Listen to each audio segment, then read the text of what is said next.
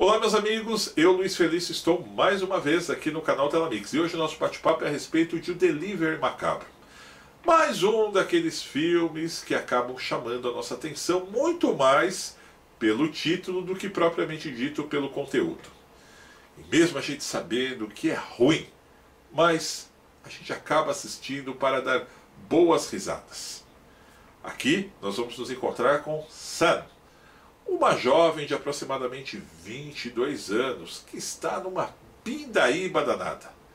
Assim, ela decide apelar, pegando a sua motinho, indo trabalhar no tal do Golaço Pizza. É isso mesmo. Um restaurante de quinta categoria que acaba fazendo algumas entregas nas redondezas, onde o seu dono, ainda por cima, adora explorar os novos funcionários, assim como Sam. Já não bastasse, logo de início ela tem que ainda aturar as cantadas dos outros motoboys, os caras muito bregas. E no tal Golaço Pizzas, eles acabam também enviando os novatos para os piores lugares para fazer esse delivery.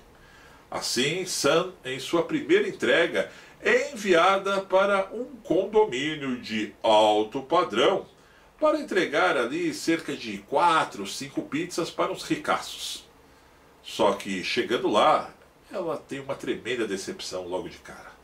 Ela acaba não recebendo a tal da gorjeta, que seria o extra do entregador, que lá nos Estados Unidos é muito comum isso, diga-se de passagem. E se já não bastasse, ela acaba se enfiando acidentalmente em uma reunião que é um culto a Satanás. Simplesmente querendo receber a sua gorjeta e sair dali, ela acaba sendo raptada para ser a oferenda principal a Bafomé. E é aí que a bizarrice começa a tomar conta, com piadas e pegadinhas muito baratas, mas que é bem verdade, você acaba rindo à vontade por ver o tão quão pobre é o roteiro do filme, mas que você acaba de vez em quando até rindo de você mesmo, se perguntando do melhor estilo. Por que eu estou perdendo meu tempo assistindo isso? Mas mesmo assim eu quero assistir até o fim. Só para ver o que acaba acontecendo a partir de então.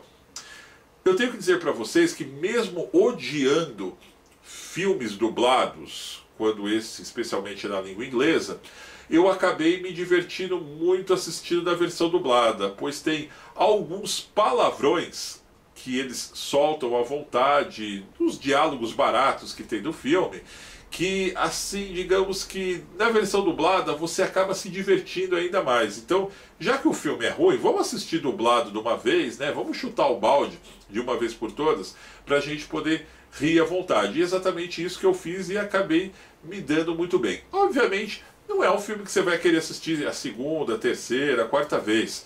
Mas você percebe que a direção, inclusive, tenta levar a sério o filme.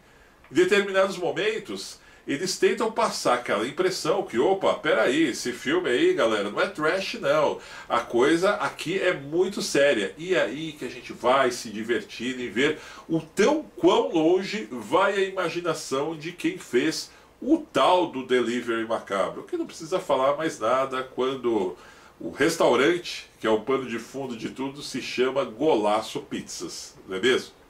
Bom, pessoal, é isso. Eu espero que vocês assistam e acabem se divertindo como eu fiz com o Delivery Macabro.